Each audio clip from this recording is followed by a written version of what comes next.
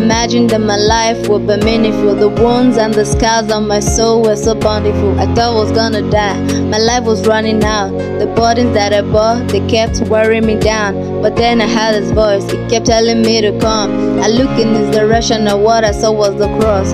The whole rugged bleeding cross, the very one at Calvary. And so as I stood still, he stretched his hand to me. He said, please come unto me, and I'll give you rest from all your labor. So I handed him my burden, and he took it and he nailed it to the cross and declared that I am free.